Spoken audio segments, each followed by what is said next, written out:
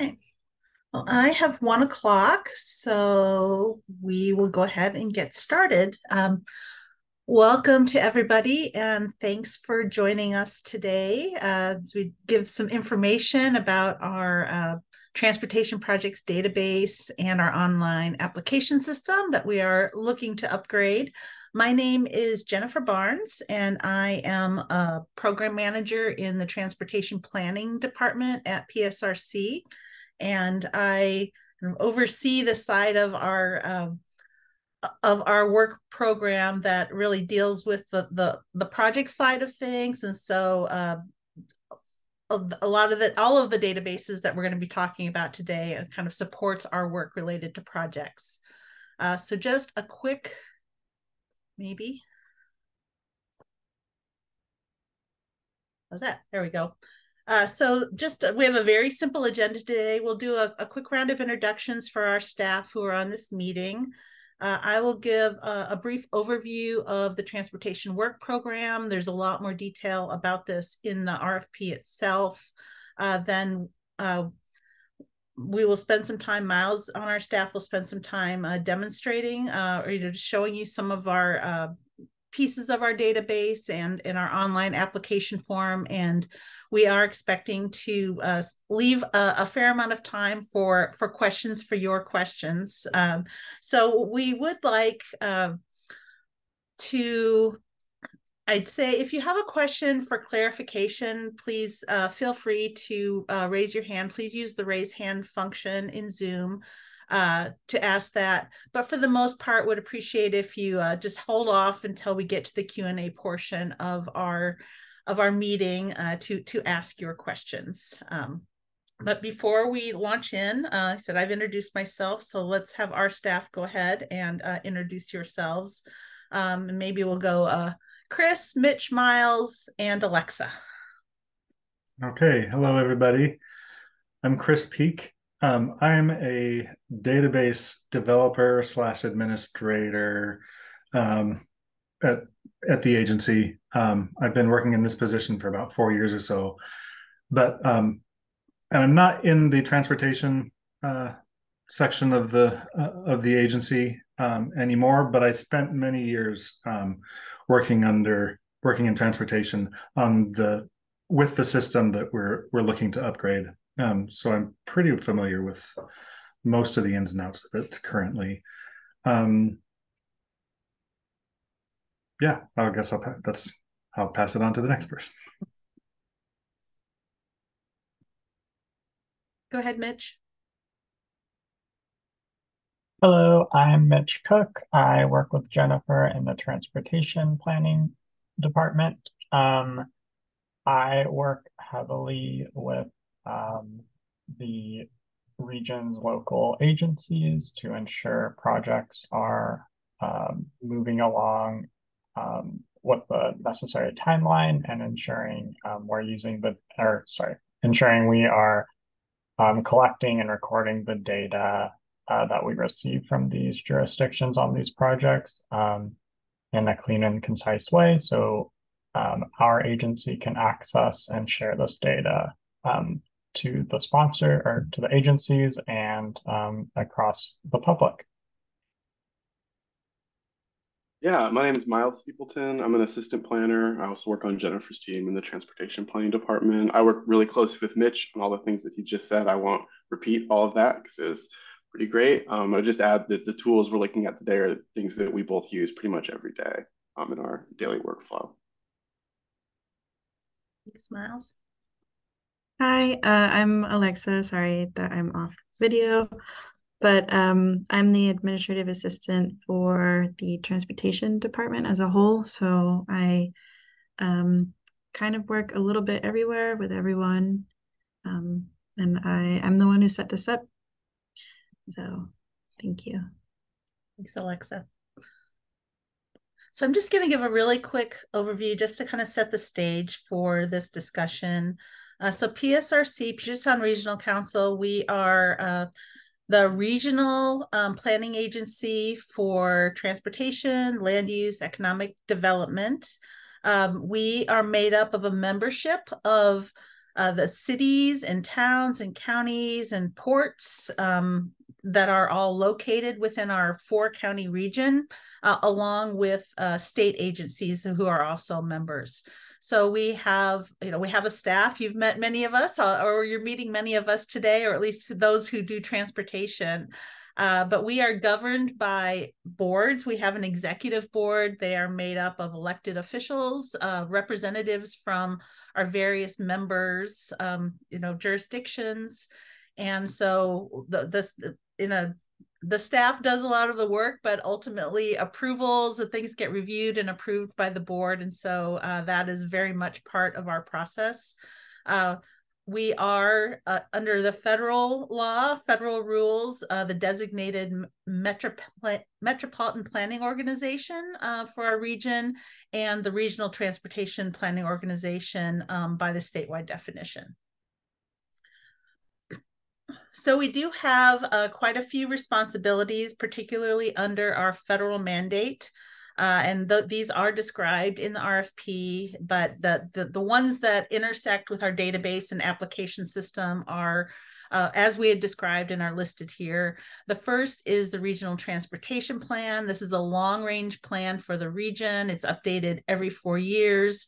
It describes long range right now. Our RTP goes through the year 2050. So it identifies the investments and policies needed to kind of achieve our regional plan, which is called Vision 2050.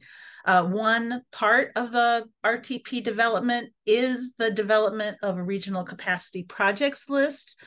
These are projects that are submitted by jurisdictions that we have thresholds. So some projects over the threshold, if they're over the threshold, they need to be submitted and reviewed by our staff and included on this list. There are projects, many projects that don't meet this threshold. They still are implemented. They're just not part of the RTP. So that's our long range work that we do, is that is associated with the Regional Transportation Plan. The last one was adopted in 2022, and the next one will be adopted in 2026. So we're kind of halfway between them right now. The Transportation Improvement Program is a 4-year program, and this is really the projects that are being implemented now. So this is the region's list of projects that are funded. And so before a project can move forward, if it has if it has federal funding, many projects with state funding, if they're considered regionally significant, they all need to be programmed into the TIP before they can be implemented. And so we are the keepers of the TIP, and we have a whole process that Miles is going to talk a lot more about, related to how we gather the information and maintain it. We also, as part of our responsibility as an MPO, are tasked with awarding federal transportation funds to projects. We do this through a competitive process, and we have an application system that goes with that. There's a competition. There's a whole process that goes with that. And so the projects that at the end of the competition will be awarded some federal funds. Once they are awarded funds, they get programmed into the TIP because they have secured funding. So that is an intersection there. Projects that do not have PSRC awarded funds are also programmed into the TIP. So you'll see that there's a lot of overlap, but this isn't the same path for every project that we're dealing with. And then for projects that are programmed and that are being implemented, we also have responsibilities to monitor them and make sure the projects that have the PSRC awarded federal funds, that they're being delivered at the time that they are supposed to be delivered. The federal funds are tied to rules on that. And so part of what our staff does, in addition to programming the projects, is tracking them after they've been programmed and just making sure that everything's on track. And we have many processes in place if a project is not on track, but that's part of our responsibility as well. And I'm just going to show this one last slide, and then I'm going to turn over to Miles to give some detail. But this is very, very general, and some of these processes are have different emphasis on the different steps, but this does show generally what our processes consist of. So they generally start with a sponsor. When I say sponsors, so this is usually a staff, technical staff from the city or the county agency that is the sponsor of the project. They submit an online application. So this is whether it's a funding application or a TIP application or a regional capacity project application. All of these processes start with the submittal of an application, and that we do through our online system. Our PSRC staff then transfers that information into a database. Some of that's manual, some of it has been done with scripts, but it's not just a direct input of the application information into our database. PSRC staff then reviews all of the submitted information, and almost always we end up having some coordination and back and forth with sponsors to make sure that the information in the application is complete. And so sometimes we need to clarify, sometimes we need to make sure gaps are filled, sometimes there needs to be corrections, but we have a review process that happens within each of these processes. And so our staff works with sponsors to make sure all of the information is complete. And then as the information gets corrected or clarified, our staff generally makes those corrections and updates. We don't go back to any kind of application. Once the information is ready to go, and for all of the projects under whichever process that we're working with, our staff generates summaries or reports. Before anything gets approved, it goes through or gets finalized, it goes through a board review and approval process. So some of our reports are generated to support that. And then once the board has approved whether it be the updates to the TIP or the new RTP, then that final information can be either posted, and depending on what it is, sometimes it needs to be submitted to WashDOT. So this is really intended to give you just a general.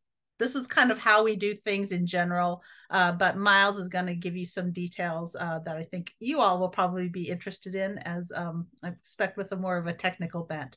So I'm going to stop sharing and turn things over to, well, maybe I'm going to stop sharing, but I'll pause. Are there any questions, I guess, on just this kind of overall framework that I have just presented that anybody wants to ask? Just a quick question. Hi, this is Vibor. Was the process that you just shared, is that representing the online portal mostly, or is that tied to the online portal? The online portal is really the beginning of that process. So that we gather information through the online system, but then we move it into the database, and we create whatever external facing information. So we use the database, and we have various processes, but the online portal, the application system, is really the initial step in our process where applicants submit information for whichever process it is we're talking about. Okay. Yeah, and I'll just add that we're going to go over that in a bit more detail here in a couple of minutes too. Thank you, Mike. Yeah. I have a question about the application itself. Is it defined as an object, as in a document? Is it a collection of metadata and multiple documents? Is it a collection of database records? Is there a definition of it? So I think that is also, I think we should just go into Miles' okay. part, because you're asking questions. That is our next part. So I think we'll just let Miles take off here. Perfect. Good segue then. Awesome. So we're going to stay at the high level here for a minute, and then we'll get into more of the specifics of the technical systems that we use to facilitate these processes. This is not a diagram of the data flow, but more of a representation of the general life cycle that a project can take. That cycle can include as many as three components, as you can see here, all of which start with the sponsor submittal. We'll talk more about what that form looks like here in a minute. Like Jennifer said, RTP capacity projects serve to implement the policy goals outlined in our long-range planning documents and in the RTP itself. These are large, complicated projects with long completion timelines and that span well into the future. PSRC funding processes, which include a variety of FHWA and FTA funding sources, serve as a tool of implementation for both the RTP and rely on RTP policies to guide the scoring criteria. PSRC funding processes vary dramatically depending on the source that's being distributed and the form through which it is being distributed. In addition to the regional competitions that we administer, there are countywide competitions and various set-asides from the main funding sources, and these all have different needs and requirements in terms of the forms that we produce. The TIP is sort of the last step. It serves to implement the projects outlined in the RTP and projects funded by the PSRC funding process. It also includes any federally funded or regionally significant projects in the area. Once PSRC funded projects are entered into the TIP, we continue to track the status of those projects until funds are obligated and the project is delivered. There are a lot of arrows here, so you can see it's possible for a project to take every step shown here. You can create an RTP capacity project and then submit all or a portion of that for funding, and then submit that funding into the TIP to exist as a project. A project can also enter the process at any step. A project applying for grant funds doesn't necessarily have to be in the RTP, and a project entering the TIP doesn't necessarily have to have received grant funding or be in the RTP. Each step in this process sort of follows a very similar flow. This is sort of a similar diagram to what Jennifer was showing you a minute ago that is specific to the TIP process, and it's fairly typical of the process that a project goes through all of these steps. We obviously start with a sponsor submittal with a request for a new project or to modify an existing project. Then PSRC staff review the project and do any necessary follow-up. Depending on the scale of those changes, we may update their records or ask them to resubmit the project, but there's no mechanism for us to make modifications to their applications directly. Once review is finished, the record is included in a submission to the PSRC boards and to WSDOT. And then once it receives those approvals, it is posted in the regional TIP and in the WSDOT state TIP. Hey, Miles, could you just pause just a sec? I just want to kind of repeat one of the things that Miles said to me. So those 3 boxes, TIP record, RTP record, grant application record, it is possible for a project to, if it's a big project, so when we say RTP, it needs to be in the RTP. That means it's above a threshold. I mean, we check everything for consistency, but if it's above a threshold, it needs to be explicitly in the RTP. That project may or may not apply for grant funding, but at whatever point they have funding, then that project could be programmed into the TIP. Projects that don't need to be explicitly listed into the RTP may or may not apply for our grant funding. So they could either be programmed straight into the TIP if they get funds from other sources, or they could be programmed after they receive funds that are administered by PSRC. So just want to reiterate that there's, of these 3 big buckets, yeah, some projects may touch all of these. There's overlap, but they're not, one is not included, one is not entirely inclusive of another. So, and Miles did say that, but I feel like that's an important part of kind of what we're dealing with. So I just wanted to repeat that. Thanks, Miles. Yeah, thanks, Jennifer. That was definitely very helpful. And while all the processes appear very similar to the TIP process that's shown at the top of the screen, they are all varied. They include more or less follow-up depending on the process. For example, the funding applications are first submitted to us as screening forms, reviewed by staff, and then returned with comments, and then resubmitted as grant applications, which we then review and comment on again before submitting materials to our boards. PSRC administers at least one funding process every year, with major cycles every 4 years, and changes to those processes essentially every time that they occur. All the processes and all of these processes require at least one approval by a PSRC board or committee, like Jennifer highlighted before. Moving on to the technical systems we use to facilitate this process. We use a collection of technologies in combination to collect, store, and present all the necessary information to take a project through its life cycle. We start with a collection of web forms, and we'll look at an example of one in a moment, that collects information from users when they submit an application. This includes information about the project, the user entering the information, and also any relevant attachments, maps, or funding documentation. In addition to being stored in this online interface, we download these applications manually, both as PDFs that show essentially a printed version of the application, and a tab delimited file. The tab delimited file can be used to import new projects while modifications are processed using the application PDF manually by staff. The network drive, so the next step in the chain, holds all the copies of these applications when we're downloading stuff from the sponsors' forums. This is where we save them with all their relevant attachments. And we also save any correspondence that we may make with sponsors over the course of our review. Using a Python script that loads the tab delimited file, new project requests can be automatically imported into the Microsoft SQL database, while modifications to existing projects are completed manually by staff using the Access project, which I'll talk about a little bit more in a moment. The SQL database holds all the information collected in the web app sponsor forms, along with any comments made by staff during the review process. The SQL database also holds records tracking PSRC managed funds. These records are stored both in the database and tracked separately by staff in greater detail, process which we would like to unify as part of this project. The Access project provides an interface for PSRC staff to view posted and pending project information, to make or view any review comments, and to create, update, and delete records, and to produce reports. These reports are produced through a variety of means, most commonly using pre-built report functions in the Access project, as well as SQL stored procedures and queries. Ultimately, the system works to collect information about projects from the project sponsors and the PSRC staff to present it in a variety of formats for a variety of uses as we move through the project life cycle. And as part of the review process, PSRC staff end up referring to as many as 4 of these separate sources of information. We're often seeking multiple items or files from each source, which can rather complicate the review process. Sort of the highlights of this system is that it performs its key functions. We're not necessarily married to any of the way that this happens, but it is essential that whatever system we use to replace this can still perform all of these key functions. We also really like that our current system creates a really clear delineation between posted records and records with pending changes. The system does have a few shortcomings.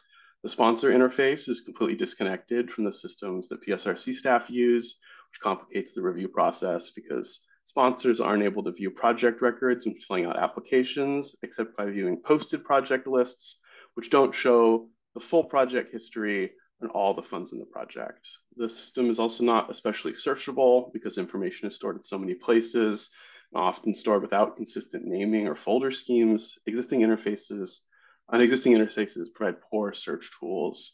So it essentially requires proficiency with SQL to search for and summarize information.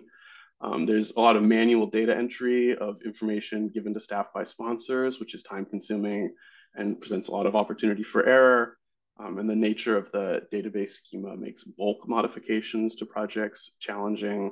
And there are also, we'll see this in a minute when we look at the specifics, but there are a considerable number of legacy fields and features in our Access project that we just don't use anymore that haven't been removed, which sort of makes the whole thing a bit clunkier. Now, if I can, I'm going to share a different screen now. If I can find it. A moment. This is an example of a project application. So there's several online web forms used by project sponsors to submit new projects or modifications to existing projects. This form is used to collect information for our monthly tip modification process and for our biannual new tip process. It's the form we use the most. It collects information about the scope of work.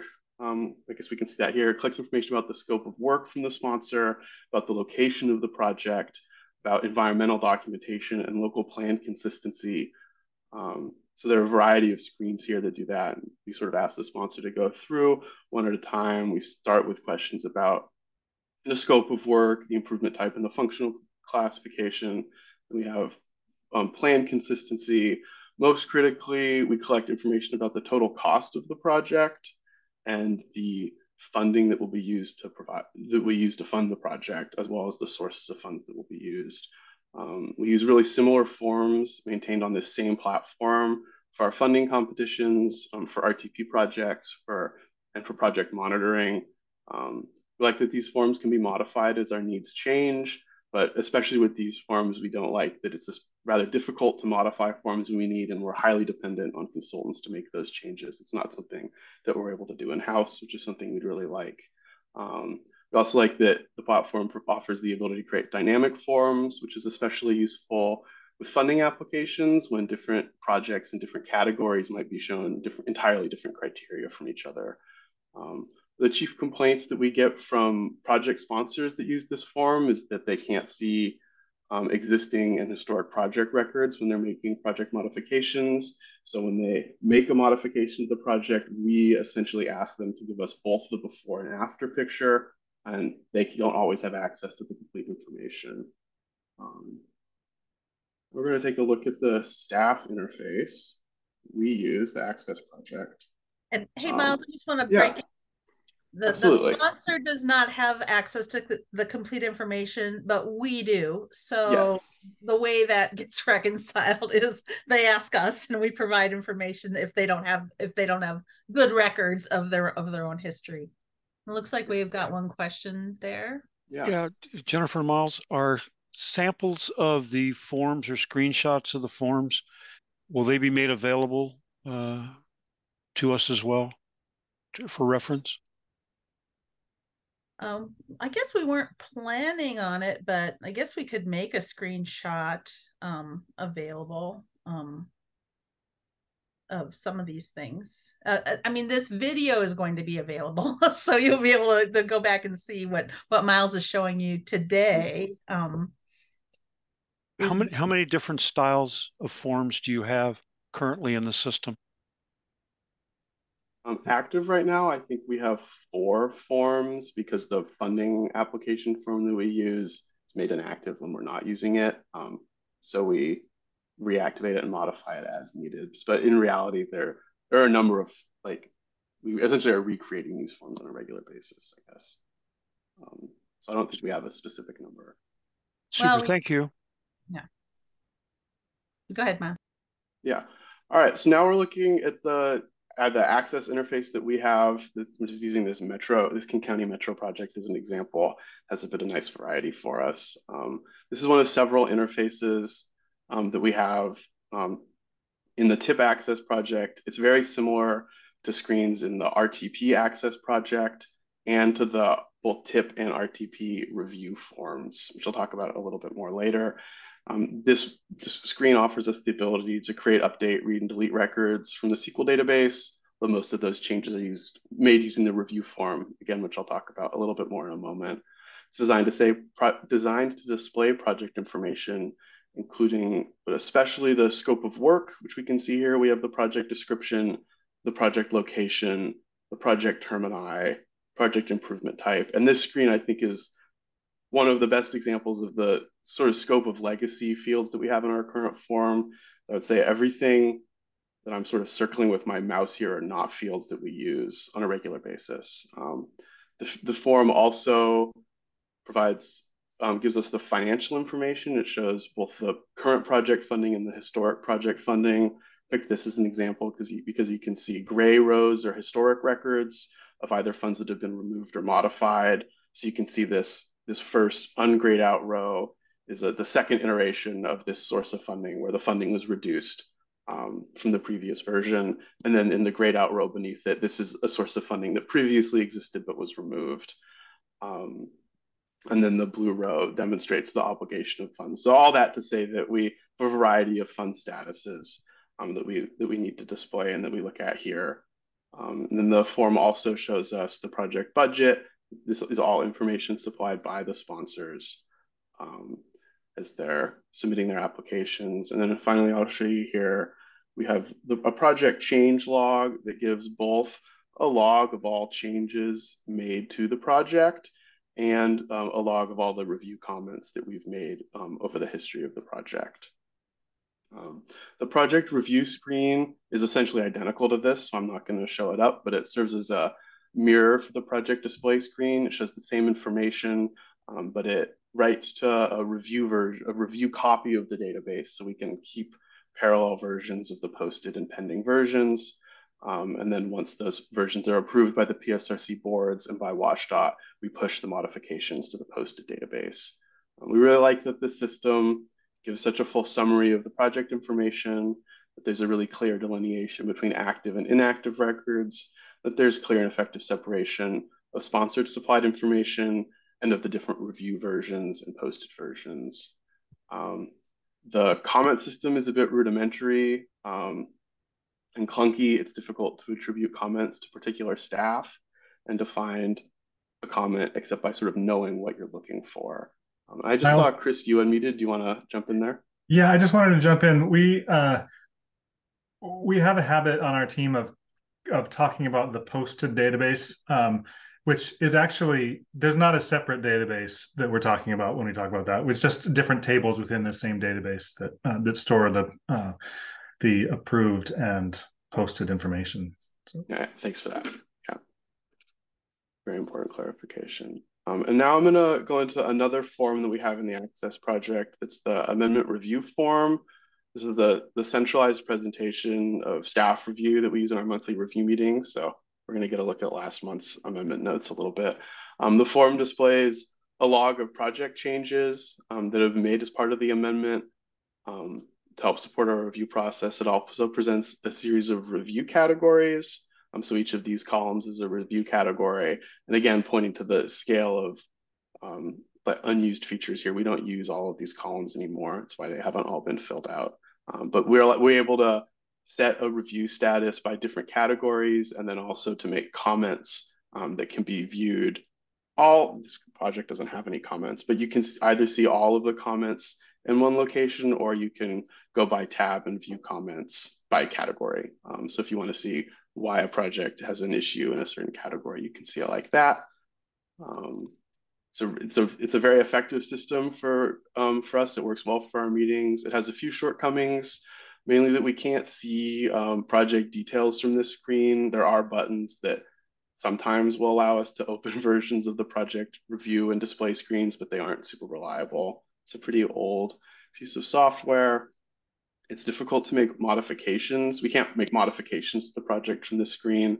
So you're sort of jumping from place to place as you're checking review comments and then modifying the project. And it's difficult to manage large quantities of review or comments and to track correspondence. There aren't any great examples in our current database, but you can imagine once you get past 1 or 3 different categories of comments for review, it gets a bit overwhelming. Once you get past 1 or 2 comments within a certain category, it becomes rather difficult to track. So that's that. And then once review is finished, we obviously produce a number of reports. And I'm going to put a few on the screen, and they're going to be very small because I want to show them all to you at once. The details of what's in each form is not especially important here, just to see that we produce a variety of different reports in a variety of different formats.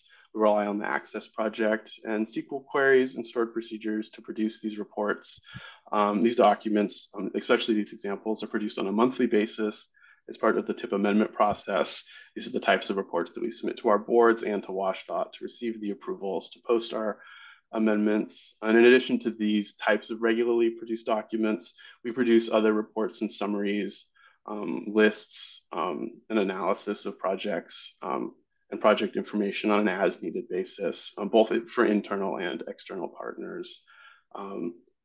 We like the way that these reports look, but they're static reports. So once they're produced, they don't respond to updates in our database, and so we have to manually update or insert or remove pages as we make changes after we've started reviewing these physical reports.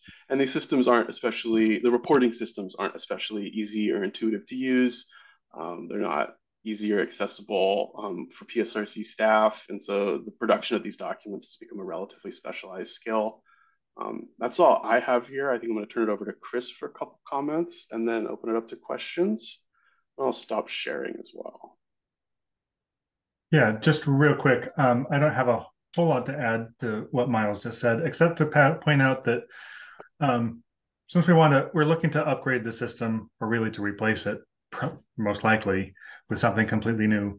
And one of the requirements is that we want to be able to support it in-house going forward. After we get whatever system upgrade in place, we want to be able to make changes both to the to like what kind of fields we might want to track at any particular time as our business needs change, but also ideally we'd like to be able to apply security patches and things like that. We don't have any full stack web developers in our staff at all, but we have quite a few people who are pretty well versed in scripting and sort of data science-y types of technologies, and we have quite a few people who are really interested in learning new technologies. So if in whatever proposal we end up going with, not as the response to the RFP, but the actual final phase one document, we're hoping to get an indication of like what kind of training staff will need in order to support this sort of stuff going forward. I think that's all I wanted to add in there. Thanks, Chris. So yeah, now we've got a fair amount of time to answer your questions, or if you want us to revisit anything that Miles showed you, or just open it up for questions. I think we do have a fair number of people in here, so I think if you could use raised hand, I believe that's under reactions. I'm looking for it here. Or just turn on your screen and or turn on your camera and we can call on you that way. But yeah, I'd like to hear your questions at this point. We did receive a few written questions. If those questions aren't answered or asked again in this, well, actually the questions in this and those questions that we've received in via email and any additional that we get, any responses, we'll provide responses to those questions, and we will send out to everybody who has basically registered with Liana, and she has your email address. So we'll be sending our responses out to all of you, along with any responses to any additional questions that come beyond what is asked in this meeting today. So any questions? Let's see, Nadia. Hi, Nadia here. I had a quick follow-up question for Chris. So I know you just described your preference for going with a solution that you guys could manage in-house. Could you elaborate that a little bit more? I just wanted to understand kind of the reasoning behind that, and if you guys are still open to solutions that could still allow you to make updates on certain updates yourself, and provide regular security patches if that's something you guys would be open to.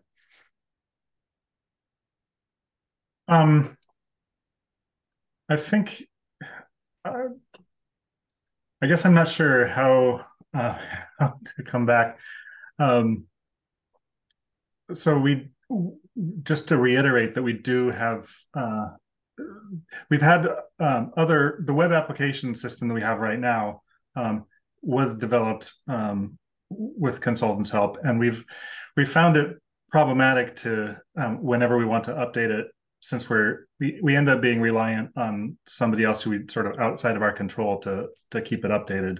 It'd be really nice if we could, because our business changes sometimes happen relatively quickly, like without a whole lot of forewarning. We might need, starting next week, we might need a new field in the database. If we had the capacity in our organization to just add the field to the database and then make the changes to the front end whatever front end system we have, it would really be helpful to us to be able to make those changes quickly in-house. Does that answer your question? Or yes, that was really helpful. Thank you. And just a quick follow on, if you have any other are there any other examples that you have of common updates that you guys make? I know I heard getting new fields like in the different forms is helpful. Yeah, good. I'm going to throw a little bit in here. So where we really run into this is with our funding applications. So Miles didn't show the funding applications, but we do have these. We have funding competitions. A slight correction of what you said earlier, Miles. Our major competitions are every 2 years, not every 4 years. But we have other. We generally end up having some competition every single year, and then our big ones are every 2 years. But those the questions on those applications, sometimes a new type of funding source may pop up depending on something happens at the federal level, and there's funds now that we are responsible for allocating, and so we may have to kind of quickly put together some kind of process or competition to allocate those funds. Our board determines what the criteria questions are. That's not a staff decision, and so we support that. But what happens is by the time we get through those kind of processes, a lot of the time it's a fairly quick turnaround to turn board decisions on either changes to our applications, like say update to a criteria question, or just a new source of funding where we're going to ask these questions but not those questions. I would say that's our most regular. The tip is what we most regularly use. We don't change that frequently, but the funding applications need to get tailored to each funding competition and need to evolve as time evolves and policies change. And so having a system where our staff can just go in and say create a new application or make modification to a question on an existing application without having to kind of go through a major process and bring in a consultant, that I think is something that would be immensely helpful to us and just much more aligned with how our system works. Chris, do you have it? Yeah, I'd say about probably 90% of the changes we end up wanting to make are just like what Jennifer said, like an additional field or rephrasing a question, adding a new question to our forms and to our database. But then occasionally we get things like something that recently happened was we were starting a new sort of competition, and we wanted for each project sponsors were applying for, we wanted them to fill out 2 different versions, sort of competing versions of applications, and be able to copy their answers from one to the second one. So that was a little bit of a different type of functionality than we'd ever had in our systems before. So ideally, we would be able to make different changes to the actual functionality of the forms in that regard ourselves. I know there's a threshold to, like, at some point things just get too complex. You need some outside help for it, but for as much as possible, we'd like to do those things. Yeah, thanks, Chris. Yeah, and so the forms are the tip forms, those tip applications. That's a monthly process. There's going to be periodic updates we want to do with those. I would say the same with the regional transportation plan, that those project submittals, that happens on a major scale every 4 years prior to the next RTP update. We do some minor updates in between. We might change or update that form, once within that 4-year cycle. That's not a constant thing, but it really depends on the process. So I would say in the tip is a fairly static application, but we do occasionally run into either something has changed or we're just saying, hey, the way we ask this question is not giving us, we're doing a lot of follow-up by the way we phrase this question. We want to change this question. So it really does kind of depend on the form and the circumstances. Okay, that's super helpful. Thank you both for that additional background. One last question on that piece. Do you guys have any open applications on your website right now, or an example that you could share of one of those? Just curious to see what that format looks like today. Like, are you talking about like a funding application? Yes, or funding application. Miles could probably find one of those. It looks all of our applications, because they're all done in web apps, they all look very similar, even though they're going to different places. But yeah. That makes sense. Yeah. Thank you. Appreciate Miles, it. while you're doing that, we'll maybe go to the next question. Is Victor? Hello, my name is Victor. I'm from Mestro Design. My question, are you guys looking for something more off the shelf, or are you guys looking for more custom programming to happen, like in terms of the product that you guys will end up selecting? We are open to what I mean, the reason we did this as an RFP is because we don't have a feel for all of the options that are out there. When we really are looking for a firm or somebody who can kind of help, get very familiar with our system and let us know, kind of give us some suggestions for here are things that here are your options. And I think it can have, so I'd say either whether that's in a consulting capacity where here's all your options, if you're a vendor who has a package where you feel like it can be tailored to fit our needs, our objectives, we encourage you to apply. We're not tied to one or the other. We just want, the reason we're asking for proposals is because we truly do want to hear, different proposals for the best way to approach this, because and just know what kind of options are out there. And obviously we have some kind of time and resource versus, and knowing what things cost and what is our menu kind of on the low end to the high end. That's the kind of information that we're looking for. Gotcha. And it sounds like you guys want to take more of like a database first type of approach, where you update the database and all your changes kind of like flow downstream to your front end UI. I'm going to let our database guy answer that question to me. Well, I am a database guy, so I think of everything as database centric. So, but I think that's the model that we are currently using. And so if there are alternatives that we could easily adopt, we'd love to hear about those as well. I would say that since our frame of reference is very already databasey, and we have quite a few people with database skills on staff, that's something to take note of, I guess. But it doesn't necessarily mean it has to be that kind of framework. I guess I would like to just also add, we didn't emphasize this. This was in Miles' initial graphic. A big thing that we do with our database is also this tracking and monitoring. And this isn't tied to our forms, but once all of these projects are, say, in the TIP database, we do a lot of between just what we need to do to gather information, to monitor projects that have current, delivery obligations. Sometimes we get requests from board members or agency members of like, what's the history of this funding that we've received in the city at one time. So we use the database and we use SQL queries to kind of generally is mainly how we gather information, but we really do rely on the information, particularly in the TIP database, for a number of applications that are just compiling information to answer questions from various stakeholders and members. Sure, that makes sense. Thank you very much. Okay, the next question, is it Heman? I'm sorry, tell me how to pronounce your name, but please ask your question.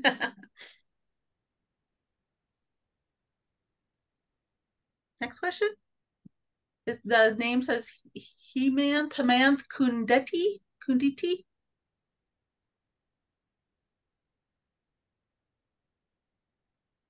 You see the microphone off, but I'm not hearing anything. Can you hear me now? Oh, yep. Awesome.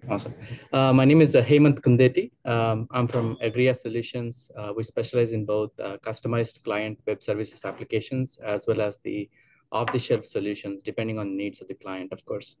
I'd like to ask two questions. One is how many users, how many staff? Because it says, the RFP says both users and staff. That's one question. The second question I have is, you there is a preference. There is a preference mentioned of a system that comprises of something else that is not part of what your the system that you have right now, with your forms, web-based forms, your internal forms that you have that you fill out, and then your database, SQL database that you have. So there was some I'm trying to find the area where you were asking about preferred system. Is there something like that additional to the RFP?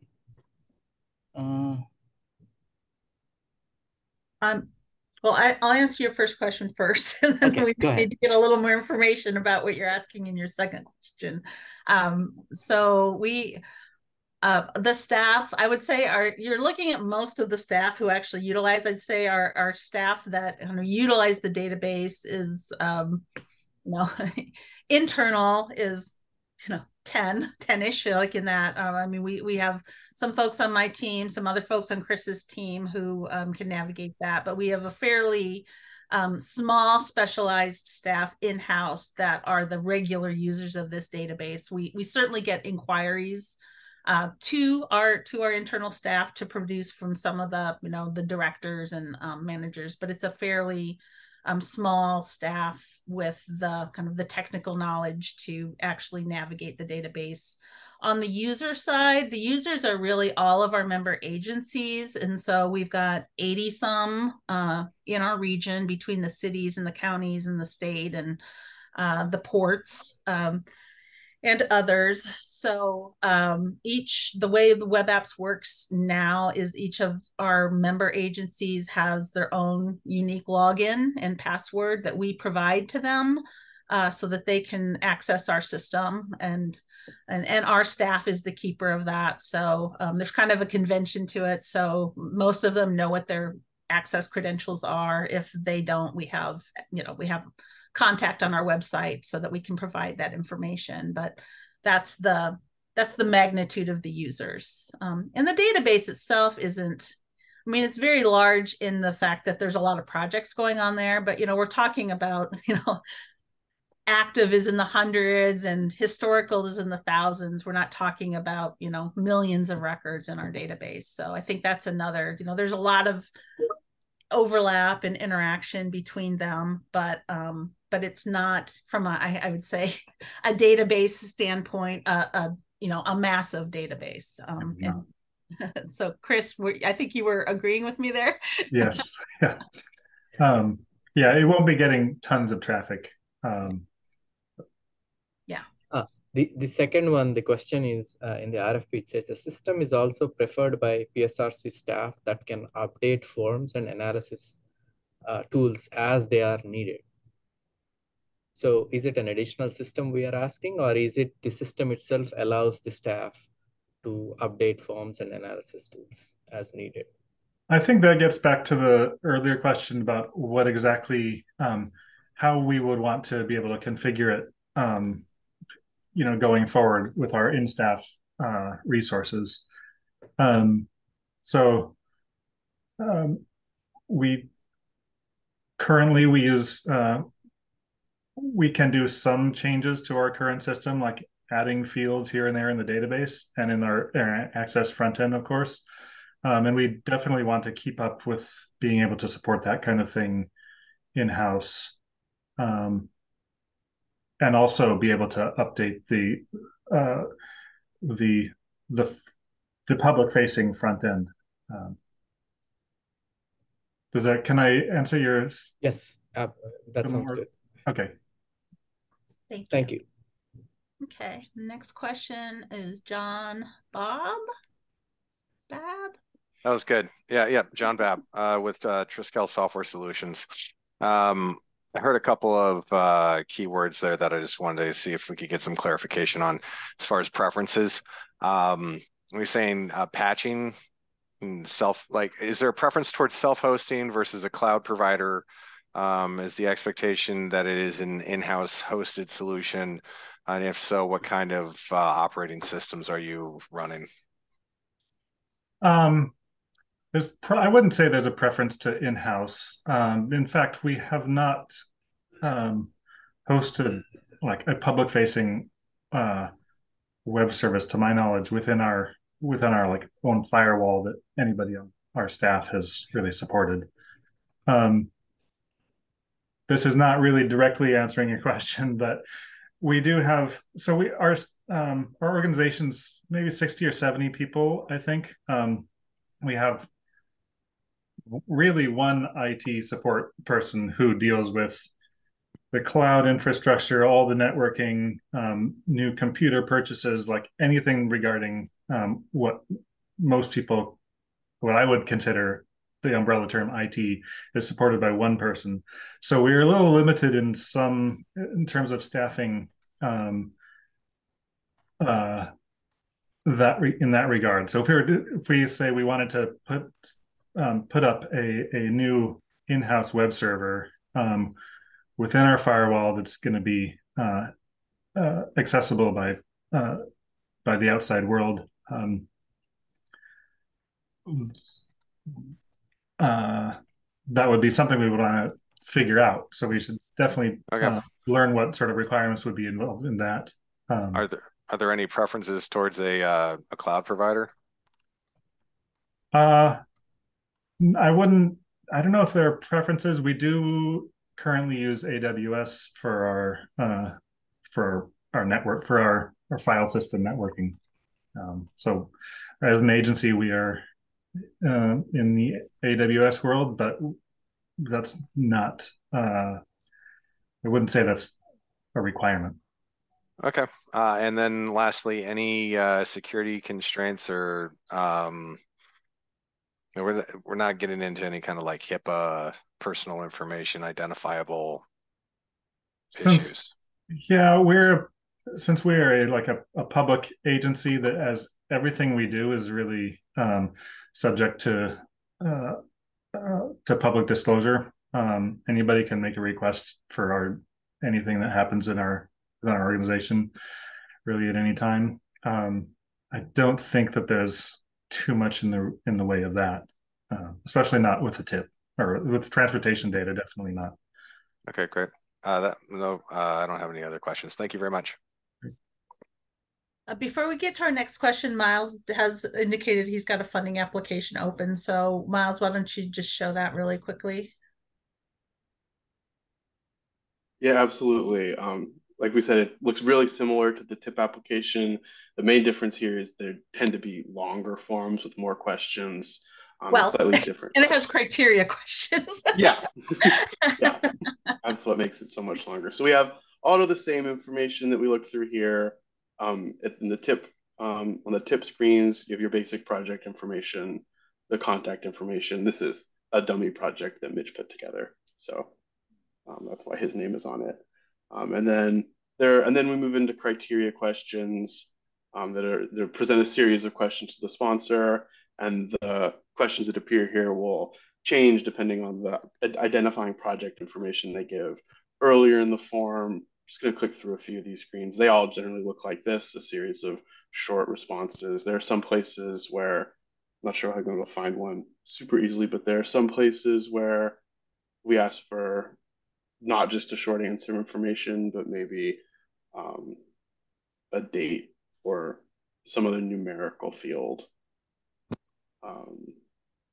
A few date examples here, and there are a few yes, no, true, false style questions as well. But that is essentially the story here. I don't know if anyone. Yeah. Could I ask you to suggest you go to the air quality page on this? Oh, that is a very good point. Yeah. So maybe just discuss how that form feeds into other subsequent pages. Yeah, so we have, so this is, I think, a great example of sort of how the forms change, and then I'll also talk a little bit about the air quality data too, I think. So depending on the different elements selected here, you're going to see different fields appear below. So I'm going to go ahead and select them all and hit next, and we're going to see a bunch of new fields appear beneath here. That depending on the elements that they've selected, we have different questions about this. And then this information is used in a climate model that we run to sort of determine the tailpipe emission impacts of these kinds of projects. And it's especially important in our CMAQ funding.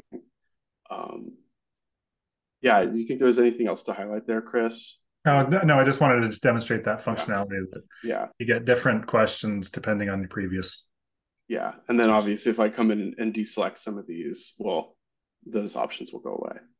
And so, Miles, I think another maybe useful thing here is that if you go down to the financial portion of this, the beginning of the funding application and the end of the funding application look very similar to what is programmed. If, say, this project were to receive funding, their TIP application has financial information in it. It's got all of the project description information in it.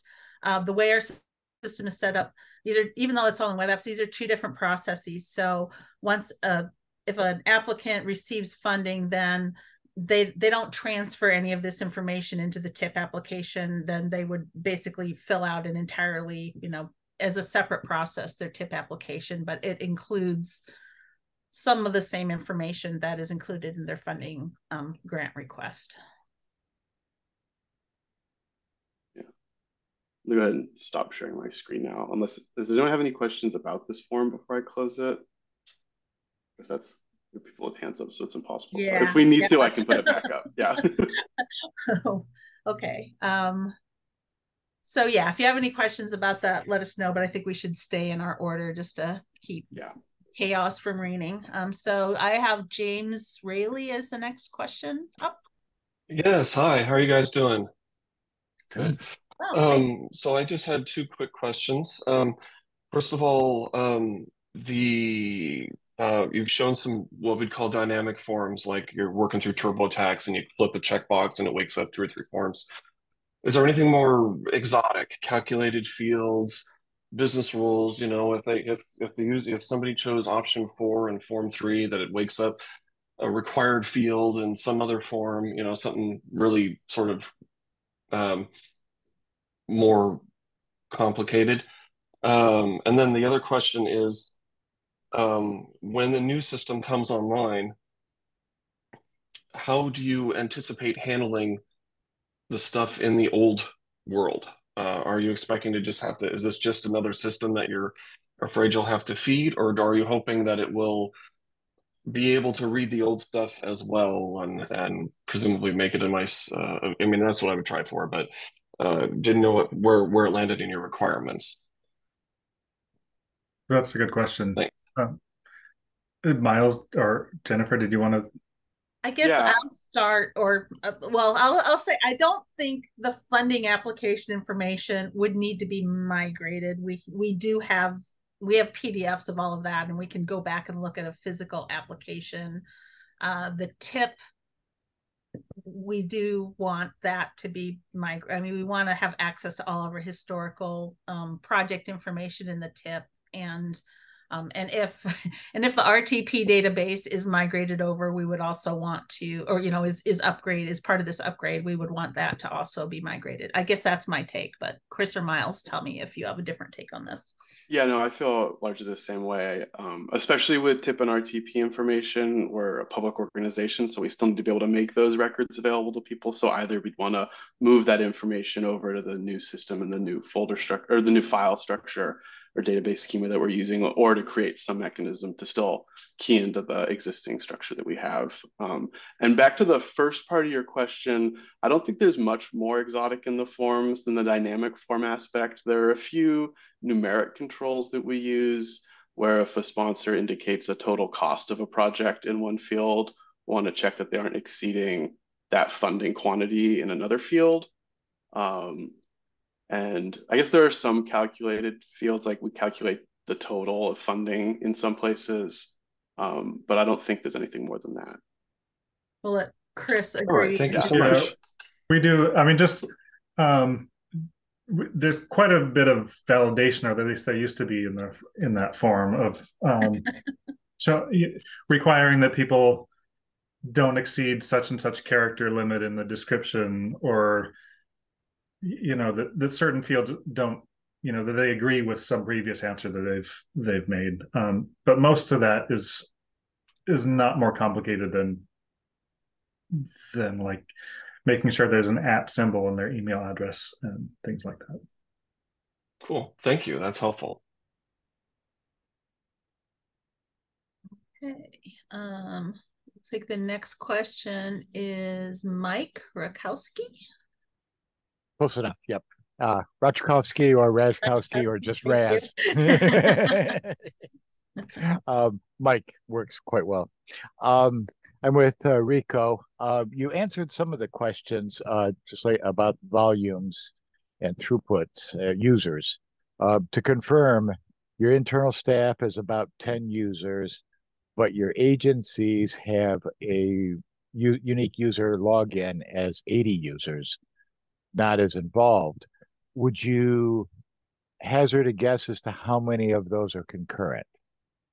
Like at any one time, how many are connected of those 80 users? Oh, that's Miles have different idea of this, but it probably no more than half a dozen on most for the most times, except when we're doing funding applications and when it's near a big deadline and we have 100 different agencies that are all vying for funds, then lots of people will be in sort of, at least they'll be working on the web forms, whether that means that they're refreshing the page or I guess I'm not sure whether they maintain will have an active database connection at that time or not. But there will be flurries of activity where there are like 100 people working in our system at one time. Okay, well, 100 people is over the 80. So yeah, that's why I wanted to. I mean, it's over 80. It's a bunch. I thought it was sort of on the same scale. Maybe I should say 80. I don't. Okay. Yeah. And I will there are multiple users at each of our sponsor agencies that use that login. They aren't necessarily all using it at once, but it isn't that each agency has one user that uses our forum.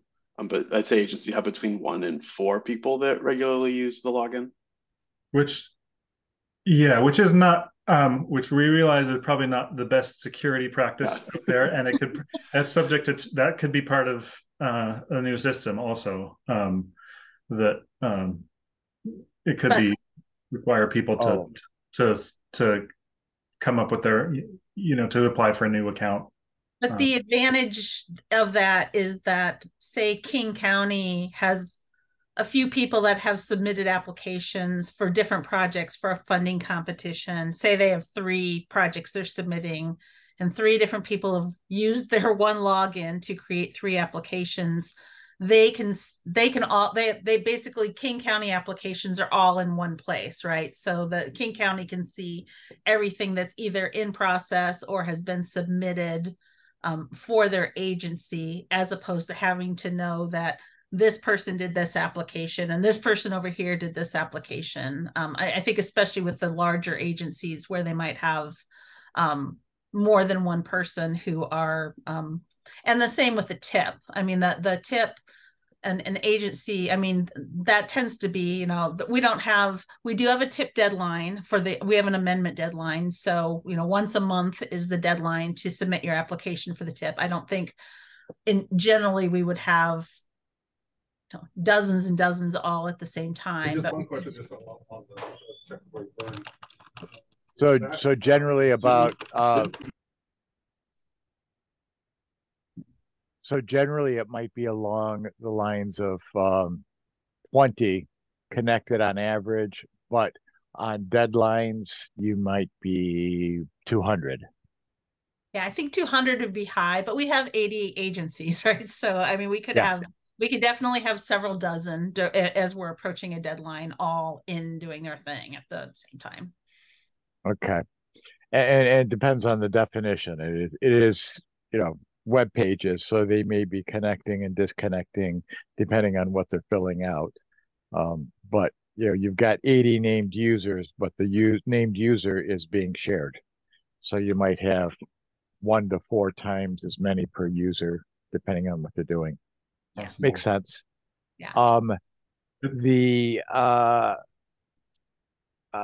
one more question, I guess, is how many application forms do you have at any given time? I heard hundreds for projects and thousands for applications.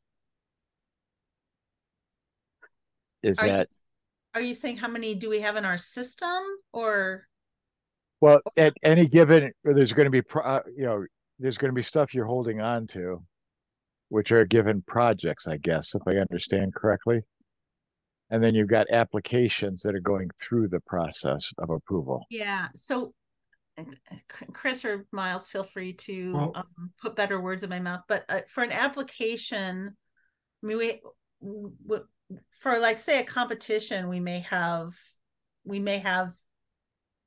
80 applications that get submitted for a competition, for a funding competition. But then once they're in our system, then they're just a record. I mean, we keep PDFs of the applications, but we don't have like online, we don't keep online forms of applications. Those applications are submitted. That's basically how that information is transferred to us, but we don't like maintain a history of all of the applications in our system. Am I saying that correctly, Chris? Yeah. I mean,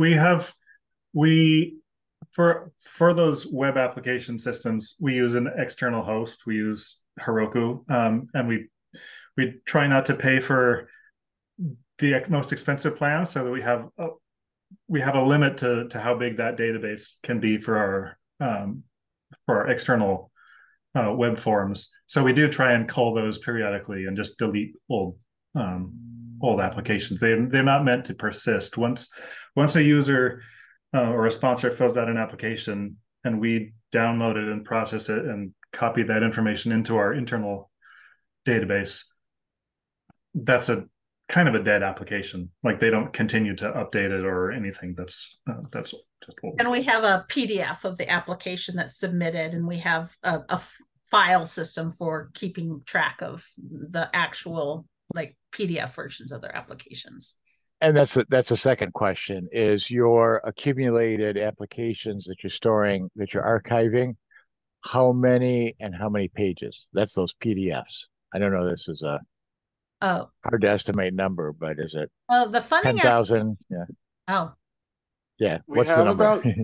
I feel like we have about 6,000 total projects active and historic in the database. So it wouldn't be more than that number of applications for the TIP universe. And then each application is typically 4 to 6 pages. I don't think I could give a great estimate on the funding application side, but there are thousands and thousands of applications, and those tend to be between 10 and 20 pages.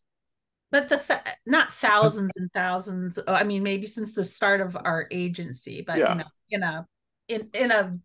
For our big competition, we might receive, because we actually have several. When I say the big competition, it's actually 5 competitions or 6 competitions, yeah. And so for each of those, the total applications may vary from. Like for one of the smaller counties, they may have 20 applications that are submitted, and the largest county may have 100 applications that are submitted. So I would say in a given competition, we're probably looking at somewhere between 100 and 200 applications that are submitted for our big one. And then our smaller competitions would be generally fewer than 50 at any given time. Okay, so if I understand correctly, I think you described it well. Thank you. At any given time, you have less than 200 in the air. That's given, competitions going on, busiest times in process going on.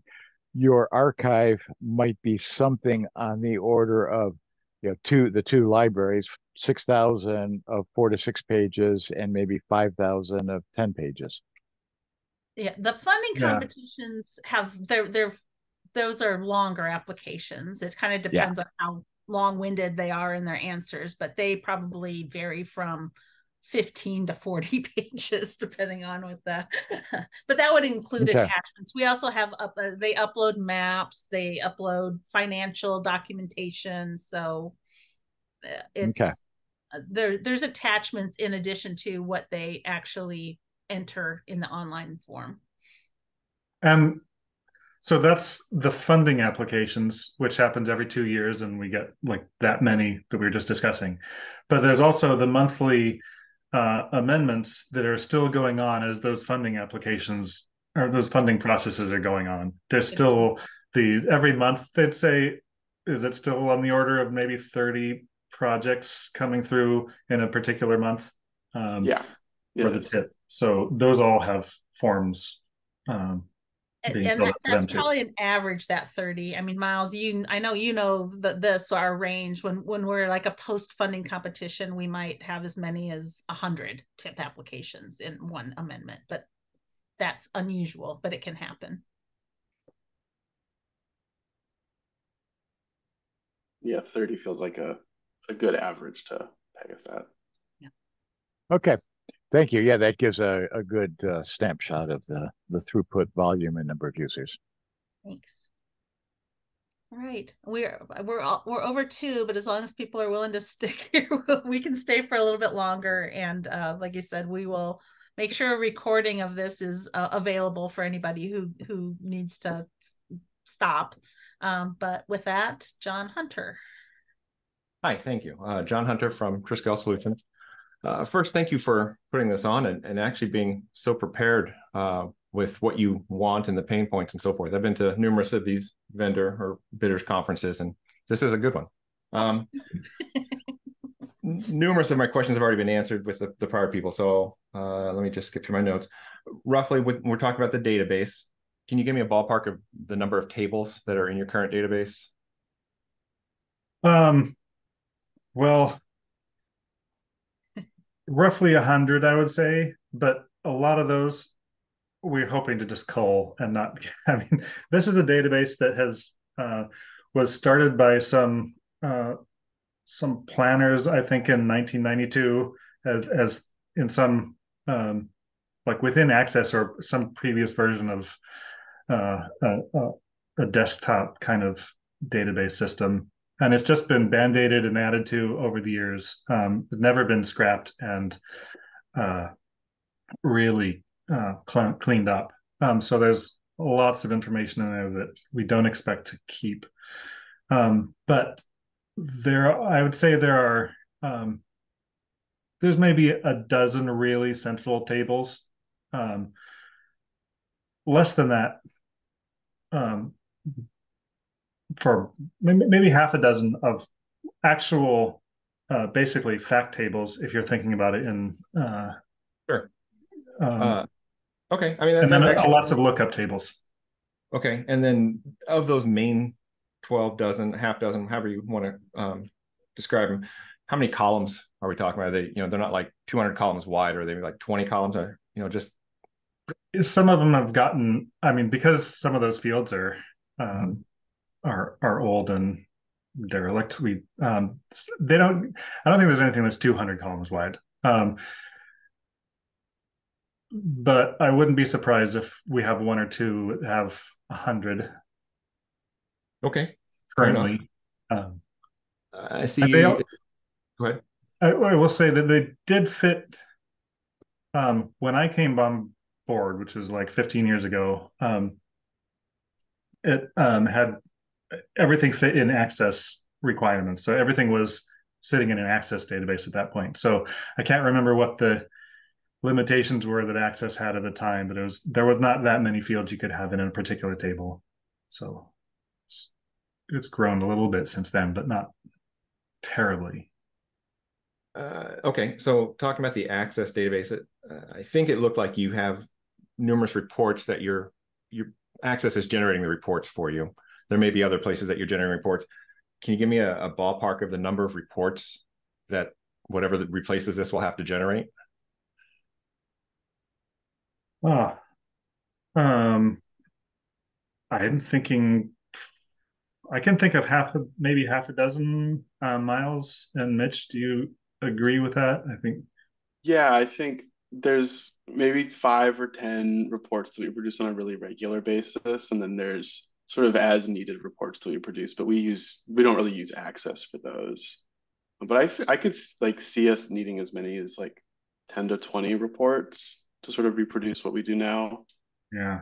But nothing much more than that scale, I'd say. For lots of our internal needs, we just generate our own SQL queries to come up with sort of ad hoc, to respond to ad hoc data requests and internal questions. So, I mean, some of those types of things are pretty regular types of work that could be transferred into reports if we had the ability to, but so far it's just easier to run these SQL queries that we then maybe copy and paste into a spreadsheet here and pretty it up somehow. So there's just the fact that we only have 4 to a dozen reports right now. That answers my question. Yeah. Okay. In the RFP, you collectively describe phase 1, 2, and 3. Phase 1 being kind of this design and architecture and figuring out what it is you want to build. And then it says, with whatever's left over remaining, that's what phase 2 will be, is that progress towards implementation. Is your expectation, or can you talk to the expectation of how far along do you think that the proposed budget will get you towards your system? And then it didn't say that phase 3 is funded yet. So is it possible you're going to get to this, this area where you have a half-built system and now what? Well, I mean, it was a little bit, yeah, we recognize that it's a little bit clunky. Part of it is because we do want this phase 1 is really important to us, is just have somebody who gets to know our system's needs and how we use our system, and really we're very interested in just learning what's out there, what are our options, but we are hoping for the budget that we have authorized, this 150,000, that there's some other value that can be added to this beyond just kind of identifying what the next system is going to be. But where that line is, I mean, that's what we're really hoping to hear in kind of what you all think of, like what can we, how much time and expense and effort is needed to really get to know the system and really come up with what our options are for moving forward. What we'd like to know is, how much progress can we make for the 150,000 that is the budget that we have authorized. But we do recognize and think it's probably not going to be a complete overhaul for the budget that we have. And so really that is the point of the phase 1, is to kind of get to the bottom of that. And we would have to go through a budget process. This is really central part of our function as an MPO. So we're not concerned about that if we have to go and request in the new budget, in the next biennium budget, kind of whatever phase 3 is. We are publicly funded. We want to kind of get the most we can for the budget that we have available. But that exploration and really finding out what our options are and what the cost implications are, and maybe there is something where this is a Cadillac option and this is what it's going to cost you. This is of a less than a Cadillac option where you're still going to need to do this. That's really the conversation we are hoping to have at the end of phase 1. But we just recognize we can't really explore that thoroughly without spending some of our budget having, whoever takes us on really getting to know our system and our needs. So did that answer your question? Yeah, absolutely. Thank you. I mean, I appreciate the transparency. It's good to know that you've thought through it and so forth. Yeah. I'm sorry, I froze because I. Yeah, I'll just say we're unless, it's great if somebody comes in and says we can do this for 150,000 and we only need a phase 2. We want to have that conversation, but we do expect that part of this discussion is how far in this overhaul can we get with basically our current budget, and then what is the time and budget that would be needed to kind of get us to the finish line, or what are the options for getting to the finish line? That would all be part of the kind of post phase 1 discussion. I'm not sure that it might not matter. So if it doesn't, you can just say it doesn't really matter. But so if you started using Access in 92 for this application, and we've gone 30 years, why now? What triggered the idea that you're going to go out to bid and try and replace this system? Chris has a longer history of this with me, so I can try to answer that first. This has been like a long dream of mine to get out of the access world. It's not that we probably since '93. Well, since whenever he started here, and the farther along we get, the less access seems to work for us, and the more and more it becomes like the next time I don't think it's even supported by Microsoft anymore. I'm not sure. Yeah. So it's not like something changed and happened in one particular event. It's just okay. It's just something that's being discussed for as long as I've been at PSRC, and we just have kind of the budget and the staff energy to just start making this happen, this thing that we've been talking about for a very long time. And and honestly, I guess Chris, you can weigh in this. The system we have right now is fairly niche as far as the technical information, especially where we hire our consultant. And so it just feels like that's not going to get any easier as time goes on, finding that set of skills that we need to update our current system. So we also don't want to be in a position where we're just beyond where we have options for our system that we currently have. I don't know. Is that a fair thing to say, Chris? Yeah, absolutely. I think so. Yeah. Okay. One last question, and then I'll be done. I don't remember where it was exactly. Something about women-owned businesses. Is there any favoritism, preference for minority or women-owned businesses in this RFP, and how is that factored into scoring? We do not have a requirement on this. I mean, I think whatever the wording in the RFP is what I would go by. I mean, if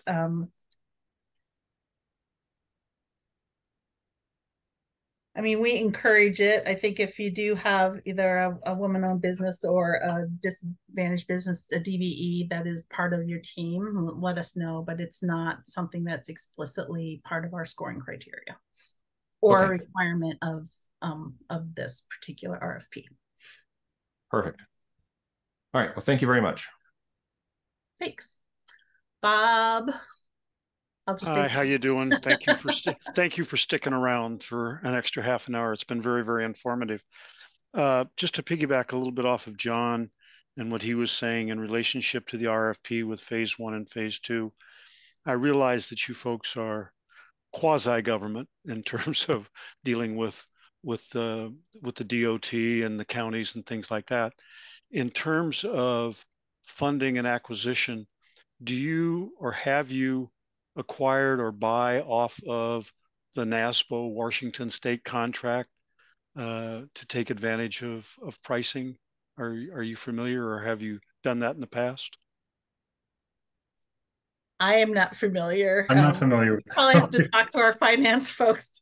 Okay, just a question. I know that the state puts out contracts through the Department of Enterprise Services that are competitively bid RFPs for pricing, and that state agencies have the ability to, and government entities have the ability to buy off of that NASPO Washington State contract to get better funding. So I was just trying to find out if you folks have used that or would contemplate utilizing the capability of buying off of that.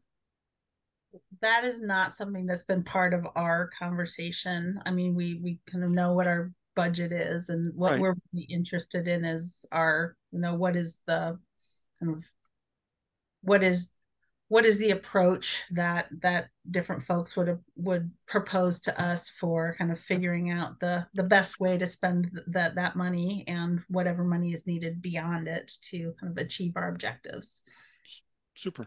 Thank you. All right. Thank you. Right. Well, we went a half an hour over, but I don't see any other questions. So Jennifer, I was going to ask if we did have more questions, but I mean, you guys have been so gracious with your time. Is it okay if we just follow up via email? Yeah, so yes, you can follow up via email. Any questions that are submitted via email, please send them to Liana Lopez, whose contact information is on the RFP. And any questions that are submitted via email, when we provide responses, we will provide responses to everybody who's basically registered interest in this proposal.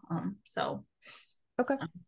Thank you. But yes, if you do, thank you for asking that. I was going to let you know if you do have questions, you can email them to Liana and we will just send everybody responses to the questions. And I guess we didn't put like a hard timeline on that, but we do have a batch of questions. So maybe we'll wait a couple days, see if any other questions come in after today and try to get some responses out to everybody by like early next week, probably. Okay, that sounds good. Yeah, I think mostly my questions are around like the scoring and understanding a little bit more detail around that. But that's fine as a follow-up too. Okay. Thank you. All right. Any other questions? Well, thanks for your time and thanks for your interest. We're really excited to move forward on this. So looking forward to seeing your proposals on this. So thank you once again. And yeah, if there's any other information you need, just make sure you send that to Liana Lopez. Thank you. Thank you very much. Have a good time. Thank you guys. Appreciate it. Thank you much, guys. Thank you. Bye. Bye.